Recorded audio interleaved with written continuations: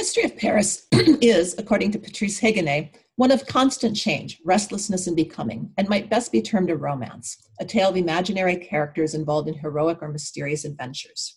These characters jostle for attention on the stage of Parisian history, especially in the tumultuous final years of the 18th century, as Paris is undergoing dramatic changes during the course of the French Revolution. In the years that followed the outbreak of the Revolution, the social and political scene in Paris undergoes a continuous process of transformation, creating indelible images for both contemporaries and historians. One of our most important sources that portrays these transformations that took place in Paris from the old regime through the Revolution are the works of Louis-Sebastien Mercier. A very popular author of plays, books, and pamphlets, his bombastic and moralizing indictment of the old regime, year 2400, first published in 1771, tops Robert Darnton's list of bestsellers from the illegal book trade and reveals his evaluative stance on the world of old regime France. His Tableau de Paris, a panoramic view of Paris in the 1780s, is a walkthrough of the city.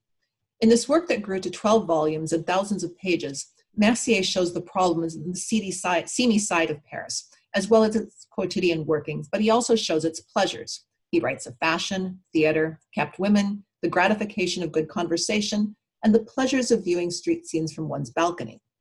The Paris he describes as crowded and dirty, but also a vibrant and exciting city, home to people of all social classes.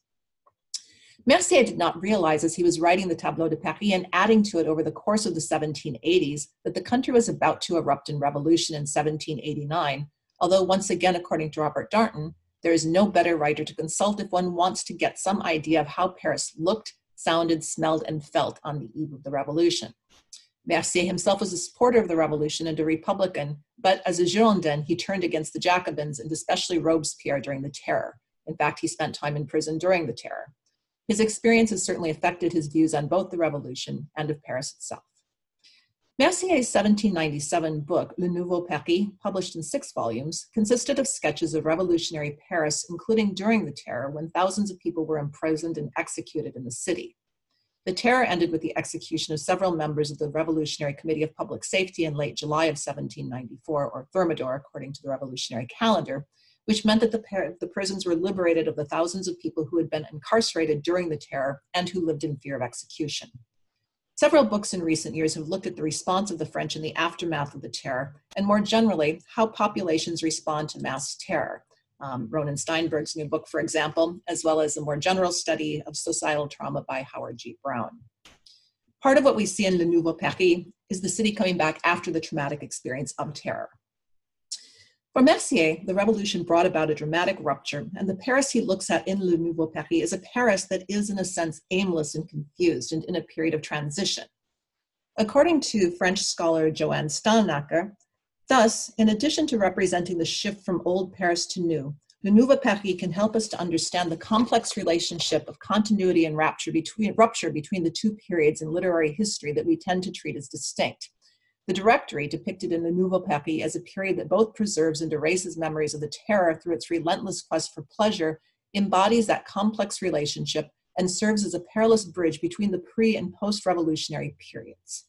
So, in Mercier's text, we get vignettes, the sites, social groups, and events that are part of what Paris has become and what it is trying to forget. One group that Mercier focuses on and chronicles is a group of women that becomes very visible in the wake of the Terror and during the early years of the Directory, the current focus of my research, the Merveilleuses. These were a group of young women who came from many to define the period of the Directory, the government that replaced the Revolutionary National Convention in 1795 and governed France until Napoleon's coup in November of 1799. One of the things that I'm trying to assess in my research is how the Merveilleuses became visible, both as individuals and as a group, and how they were constructed, first by contemporaries almost as a media creation, and later as a cautionary tale, as well as how they function in the historical imaginary of Paris under the Directory. For this talk today, I want to consider the role that the Merveilleuses as a somewhat amorphous group of beautiful and fashionable young women played in the reshaping of Paris in the aftermath of the Terror through the gaze of Mercier, but also how Paris and its pleasures played a role in shaping the narrative about them. And following on Stalnaker's analysis, I want to consider how they represent a bridge, in a sense, between the old and the new regime in this period of transition. Part of the reason that these women come to represent the Directory for subsequent historians is because Mercier describes them so vividly. the Merveilleuses become central to the Paris social scene, as well as to the morality tale that Mercier and other journalists are struggling to formulate in the aftermath of the terror. But the representational work that they do is multifaceted, taking on a different valence depending on the message the writer wishes to impart. Mercier's frivolous and sexualized portrait of the Merveilleuses comes to dominate in the 19th and 20th centuries, so that it becomes impossible to think of the social and cultural landscape of Paris or the Directory without them. Mercier alludes to the political as well as the cultural role that these women play, and his focus on their beauty, their heedless pursuit of pleasure at a time when others in France are suffering, and their will to reconstruct the Ancien Regime's class hierarchy is the imagery that subsequent writers will recreate and amplify. In their hands, the Merveilleuses will become a cautionary tale of what happens when women assert political and cultural control, and part of the explanation for the failure of Republican government and Napoleon's assertion of control. An image that you see in this quote from Maurice Lefebvre's 1902 book on La femme à travers l'histoire. He writes, "Under Louis XV, woman was everything. The revolution, the terror tried in vain to defeat her, to enslave the dominatrix, the despot of yesterday. The Directory returned her to omnipotence. Now it is she who reigns and rules. She takes her revenge. Circe is victorious. The enchantress dominates the male beast, sprawled beneath her little foot, her toes weighed down with rings, wearing the buskin sandal of antiquity." So the Merveilleuses, or the Marvelous Ones, were a group of approximately 100 young and stylish Parisian women who emerged on the French social and political stage by late 1796 and took society by storm during the period of the Directory. For over 200 years, the historiography of the Directory described this as a moment of decadence and turmoil, a time of, quote, "inordinate luxury and lavish display, of wild living and reckless pleasure-seeking," according to one historian of the early 20th century. While recent books on the Directory have challenged this interpretation and ignored the salacious slant that earlier books lingered over, it is true that for many people, including these young women, Paris had become a site of pleasure again by 1796 and even earlier. People were looking for distraction and release after the tension of the terror. The Merveilleuses were associated with the pleasures that Paris has to offer. Many observers saw their enjoyment of these pleasures as problematic at a time when many Parisians and much of France continued to suffer from inflation, food shortages, and the rigors of continued war. Mercier's assessment of these women reflects those tensions, as do the assessments of other journalists, but I'm focusing on Mercier's reading of their activities today. The Merveilleuses came rapidly to represent the evils of social inequality, sexual excess, and conspicuous consumption under the new regime as they flaunted their expensive and revealing clothing and luxuriously appointed homes, which seemed particularly galling as so many people were suffering or even starving.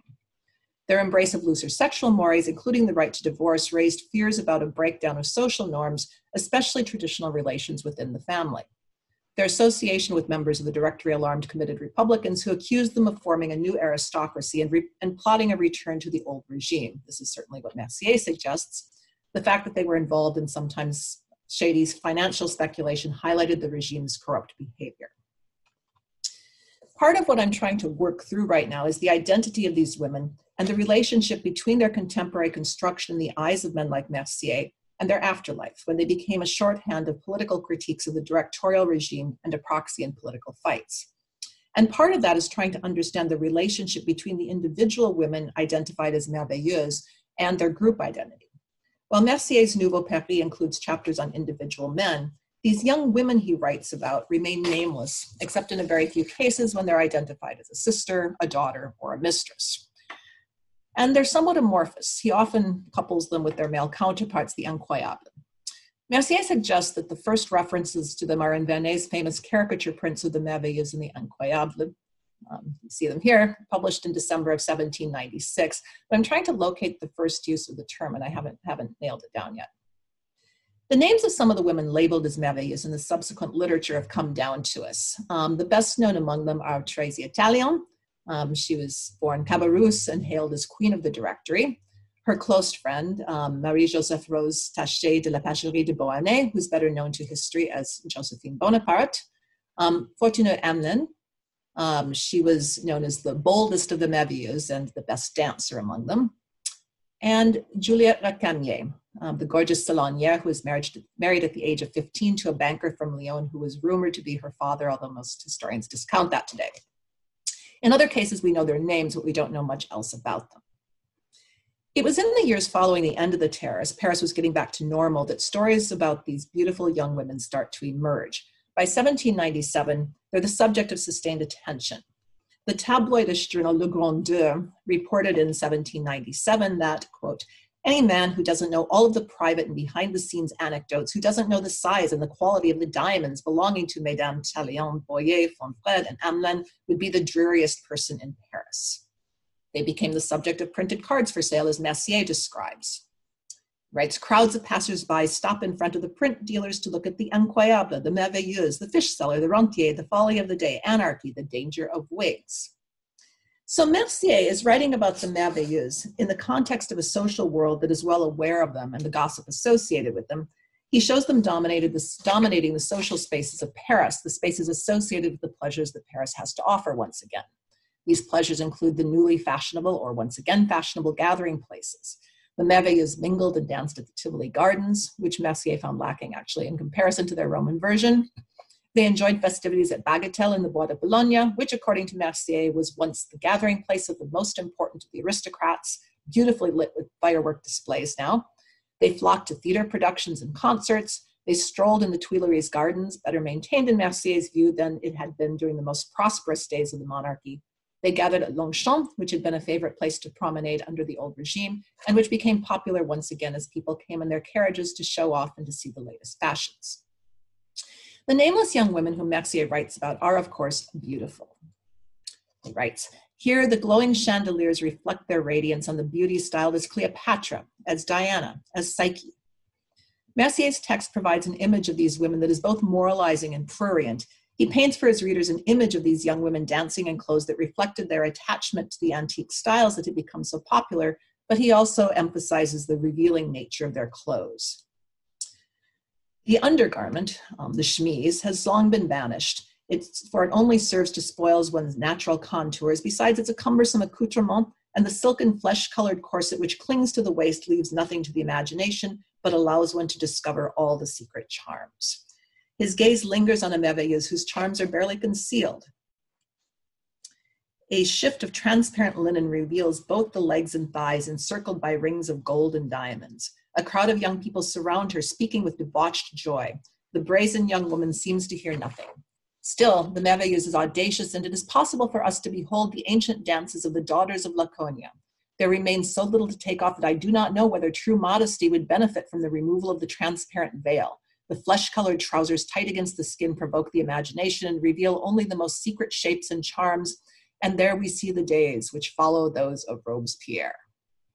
More than any image of these young women, that of their scandalous clothing is the one that later writers will emphasize, and I find it revealing how often Mercier contrasts the licentiousness of the era he's observing with the bloody puritanism of Robespierre, in essence blaming Robespierre for the period of debauchery that follows the Reign of Terror. So what are the origins of these women and what social class do they represent? Mercier the Republican makes it clear that the Merveilleuses are not women of the people in their expensive clothing and diamond rings on their fingers and toes. Here, his Republican sympathies emerge in his critique as he suggests among them a will to return to the old regime. But in the style of these beautiful balls, the noble tone of the ancient paladins is revived, the knight and the lady. Whereas at the people's dances, one says, the citizen and the citizeness. It is well understood that the advertisements for the most elegant balls can only be written according to aristocratic idiom. It's very simple, and our Incredibles and our Merveilleuses could not enter a ball of citizens. By that would stink of the Republic. Like the aristocrats of old, the Merveilleuses are, in Mercier's moralizing commentary, women who focus on their own pleasures, but with us, they have a certain coarseness that suggests that they are not as well bred as the old aristocrats. He mocks how they gorge themselves on food at these elite balls, much easier to enjoy in the new fashions. The concert is ended, the suppers begin, where the women, who no longer suffer from the discomfort of corsets that used to squeeze them tightly, can eat as much as they want. They acquit themselves admirably. They devour the turkeys with truffles, the anchovy pâtés. They eat for the annuity collector, for the soldier, for the clerk, for each employee of the Republic, and all the while they eat, they speak dreadfully ill of the Republic. Still, despite their disdain for the Republic of the Directory, it is their connection to the very government that is providing them with the comforts of life.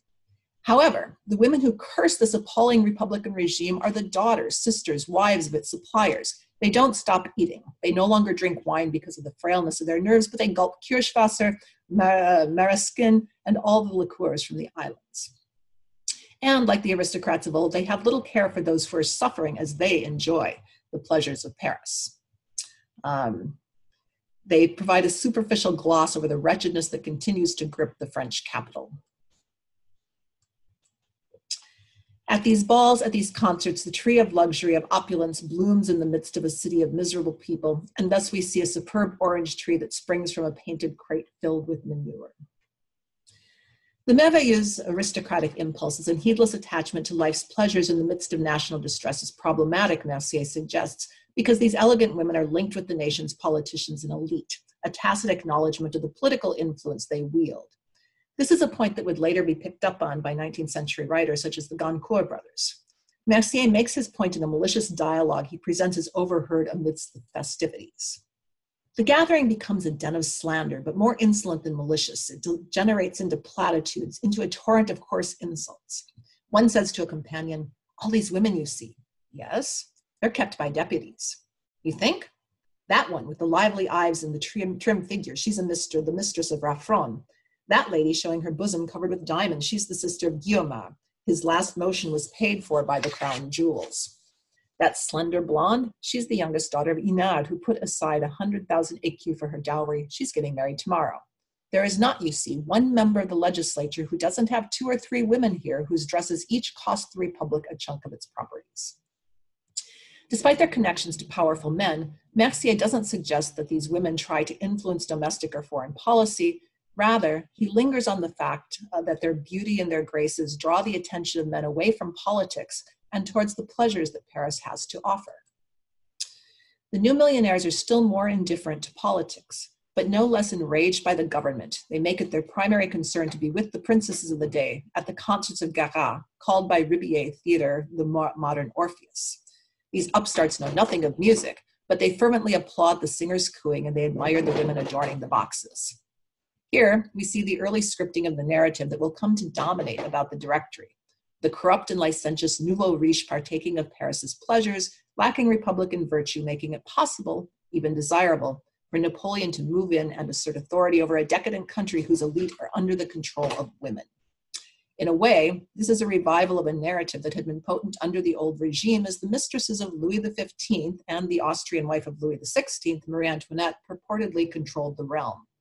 This storyline of feminine control, a through line from the pre-revolutionary period, finds new potency under the Directory and will serve as an indictment of it in the years that follow. Raucous pleasures. Women are in their element in the midst of your turmoil. They are content with their position despite their appalling outbursts against the current moment. They have never enjoyed such license among any people. Jacobite brutality lapses even before those not wearing the cocarde.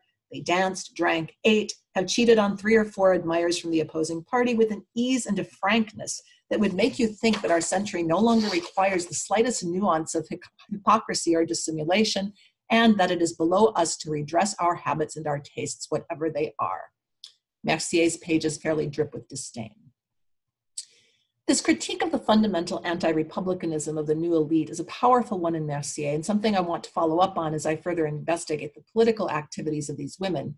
Because once you move in from Mercier's telescoped view, it's clear that a number of specific women identified with the Merveilleuses, as opposed to the larger anonymous group that he critiques, are in fact quite politically aware, and they represent a spectrum of political views beyond a will to return to the structures of old regime France. But to recognize that would undercut Mercier's larger critique of the depoliticization of the people of Paris, the turn against republicanism, the fact that Parisians, and especially these privileged young women, are focused instead on assuaging the trauma they faced during the terror by mindless dancing and the pursuit of pleasure. He seems incredulous that they would have forgotten that trauma so quickly. He writes, "Who would have said, seeing these rooms gleaming with lights and these women with bare feet, their toes adorned with diamonds, that we're emerging from the terror?" On the other hand, Mercier suggests that perhaps it is better that the Parisians not get involved in politics because things quickly go wrong when they do. Parisians, my dear Parisians, dance or go to mass or dance, even dance and go to mass at the same time. But for God's sake, don't get involved in politics, because when you are political, you fall into the worst traps available to you. You followed the advice of a few scoundrels on the path to anarchy or anarchic dissolution. Dance, I beg of you, for you could not possibly have a disposition that suits you better. Hey, wouldn't it have been better had you been dancing on May 31st and June 2nd, and on the 4th of Prairial, and on the 15th of Vendémiaire? Here he's alluding to traumatic days in the recent political history of Paris. A political man himself, Mercier seems to have decided that Parisians are better off ignoring politics and focusing on their pleasures, perhaps because he identifies them with both the rabble of Paris who rallied to Robespierre during the Terror, but also with these hedonistic women who now hold the men of the city in their hands. It is an attitude that will make it easier for Napoleon to assert his control over the city in 1799, to reduce Paris to a political nullity, and to dislodge women from a position of genuine influence. Thank you.